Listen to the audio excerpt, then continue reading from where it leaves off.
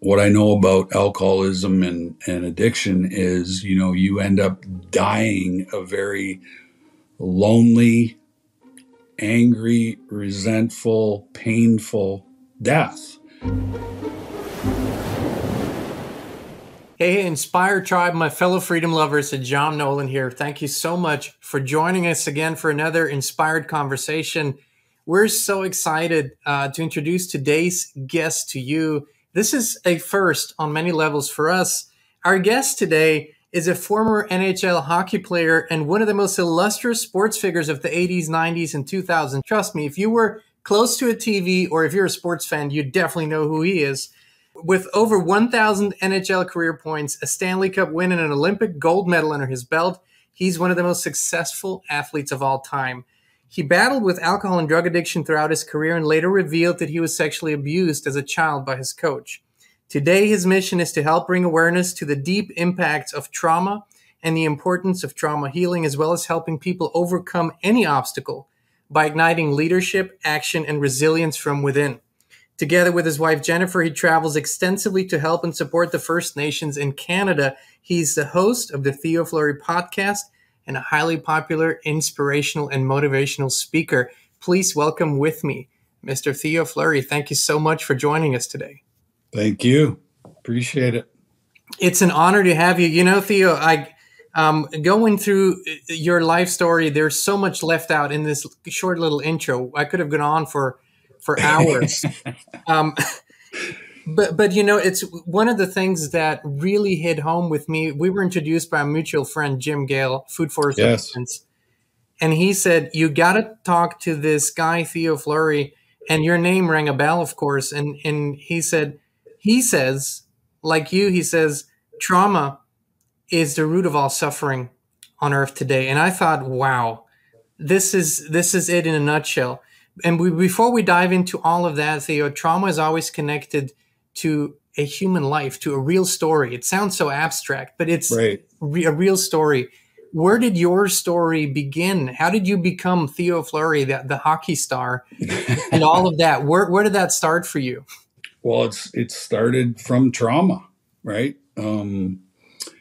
So I grew up in a home where both my parents struggled with their own unresolved trauma issues, childhood trauma issues. And, that manifested itself into addictive behavior. My dad was an alcoholic and my mom was a prescription pill addict. And so I grew up in, a lot of chaos, a lot of drama, some violence, and whatnot. And, we happened to be living in small town Canada, and I was walking home with one of my classmates from school, and he said, "Hey, we're having our first hockey practice today, and would you like to play?" And I immediately said yes and ran home, asked my mom if we had any equipment, and we searched around the house and found, an old pair of skates, some old hockey gloves, a broken hockey stick. I don't know if you remember the old Sears catalogs, Oh, yeah, I do. Yeah. I remember catalogs, just ordering stuff from catalogs. Which is basically Amazon now, right? And, I use these two catalogs as shin pads and put all this stuff in a pillow sack and went down to, the local arena, which was an old barn that they converted into an arena. And so I put all this equipment on, stepped on the ice, didn't fall down, didn't struggle, and absolutely fell head over heels in love with hockey. Because if I was playing hockey, I didn't have to be in the insanity of my life, which was, at home. And so basically I spent, the next 40 years, pursuing a career in hockey and, worked extremely hard at it. And because I was ultra talented, that hard work paid off. And I had a, very successful 15-year professional hockey career, and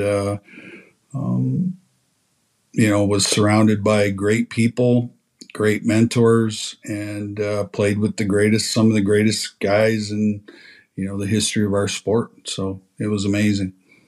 Oh wow! And talking about a Stanley Cup win or talking about the gold medal. I mean, these are, especially in Canada, but anywhere in the world, these are the moments that uh, every athlete lives for, right? And one of the things that is so astonishing, and people don't see this as you're here on camera, but you're not necessarily the tallest guy. And for hockey, you don't have to be NBA tall, but you're even for hockey standards, Oh yeah. you're one of the shorter ones. So people didn't really give you much of a chance to have that kind of career, right? No, no, it was well, when I first broke into the NHL, the average height was 6 feet, the average weight was 200 pounds, and I was 5'6", 150 pounds. So Sure. from a pure physics perspective, I wasn't supposed to play. And not only that, I was told many times, you're too small, you're never going to make it. You're too small, you're never going to make it. But, I never listened to the noise. I believed in my ability. I believed in my talent. And, I was the ultimate competitor. And I think that whole package, was the biggest reason why I had the success that I had. Was I competed at the highest level every single night. And, I was willing to die in order to win.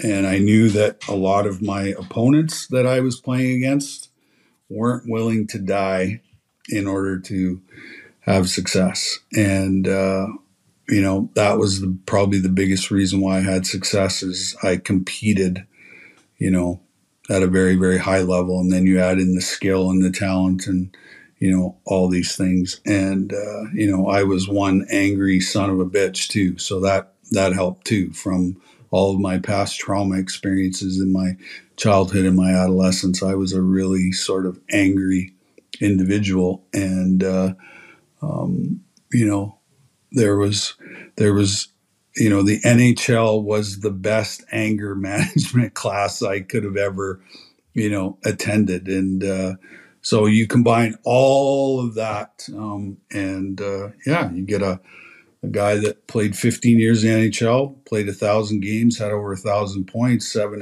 NHL All-Star games, and world junior champion. I won a championship in the minors. I won a Stanley Cup, won a Canada Cup, and finished it all off at the end of my career by winning a gold medal at the Olympics in Salt Lake City in 2002. That is amazing. It is amazing. I'm a former athlete and I never made it, not even close to that kind of level. And it's just um, understanding what that takes. And you, as you said, you had the skills, you had the hard work, and you are a true warrior, which helps in the game of hockey. But it is all the more astonishing because you said you were practically for large periods of that career, you were under the influence or battling with addiction and with drugs and alcohol, which I can tell you, competing hungover or competing, after one night out is not easy, but for your whole career, I can't even imagine. So all those factors must be absolutely, off the charts for you to be able to do that. When did that begin? That part, the traumatic part, or the trauma, self medicating part, if you will. Yeah. So, as a phenom hockey player, I was 14 years old, and I was a part of the very first ever bantam draft that was held in the Western Hockey League. And the Western Hockey League, or the Canadian Hockey League, produces 65% of all NHL players that play in the NHL. So I got drafted when I was 14 by a team called the Winnipeg Warriors. And the summer after I was drafted, the guy that discovered me and drafted me and scouted me came to my house and sat me and my parents around my kitchen table and basically said, we think Theo needs better competition, better coaching. he can move to Winnipeg every day after school. He can practice, with our junior team and get him ready for the following years when I made my debut in the Western Hockey League. And my parents knew right from day one what I wanted to do and what I wanted to be. And so they didn't hold me back. And so I moved to Winnipeg when I was 15 years old. And needless to say, that decision and choice would change me for the rest of my life, because the scout and the guy that drafted me over the next 2.5 years would rate me 150 times over a 2.5 year period. So, I was left with a lot of shame, a lot of guilt, a lot of anger, a lot of resentment.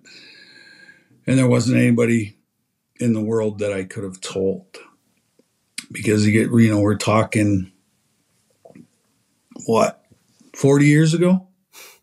And nobody was talking about trauma. Nobody was talking about mental illness. Nobody was talking about sexual abuse. Nobody was talking about anything. And so I discovered alcohol very soon after that, as a coping mechanism to suppress, all this emotional pain and scars that were left behind from, not only my parents, but also from, this coach that I'd been associated with. And so, I became an instant alcoholic, right? And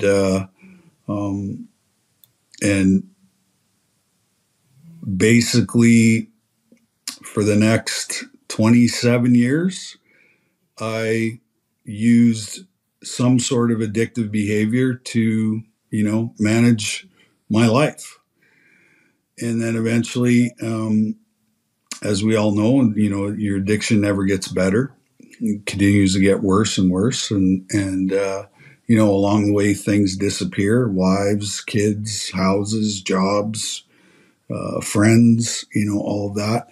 And so, in 2004, I was living in the desert in New Mexico, and decided one day that I didn't want to be here, and went down to the local pawn shop and purchased a gun and some bullets, and went home and, was fully prepared to take my own life. And fortunately for me, I couldn't pull the trigger, which then said to me, you actually want to live. And, but I had no idea how to live life on life's terms. All I knew how to do was cope, whether I was angry, lonely, sad, mad, whatever you want to call it. I knew it was a feeling, and I knew how to make it go away. And that day really, I needed to do that exercise because I needed to figure out that I wanted to live, but also I needed to make, some significant changes in my life. And that started this amazing journey of healing and, unpacking all this trauma and all this stuff that had happened in my life. And, now I have the greatest life you can possibly imagine. But it's been hard work. Healing is not for the faint of heart. It is an ugly, lonely journey. And, but, ultimately, I'm so glad that, I chose to live a sober life, and not only that, but also, work on the things that I've needed to work on. That's an incredible story. And you said something, trauma is at the root of all addictions. So this is maybe not fully understood, but it's beyond that. It's really because for some people it does not express as addiction, but it does express as suffering, as repetition of patterns in life. It expresses as a disease in many different ways. But you are probably a very unlikely character to speak about this, like you told me, and probably I am too. We come from and you come from hockey. I come from skiing, but to stay with hockey, it's a very aggressive, manly, masculine sport, and especially in your prime time, like you said, it was not a time where you talked about feelings. You didn't even go and see a coach. I mean, you were, if anything, you weren't right in the head, and that was it. And so you got to get your head straight. That was kind of Yeah. what you said.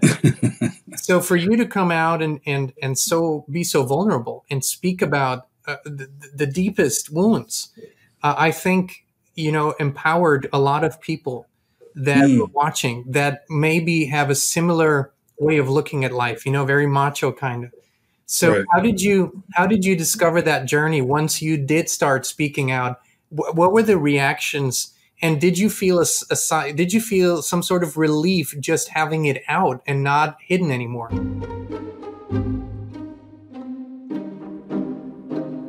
You deserve the truth, but big tech does not want you to hear it. So we built our own Inspired platform on theinspiredchannel.com. To watch the full video and more, just click the link in the video description or the pinned comment.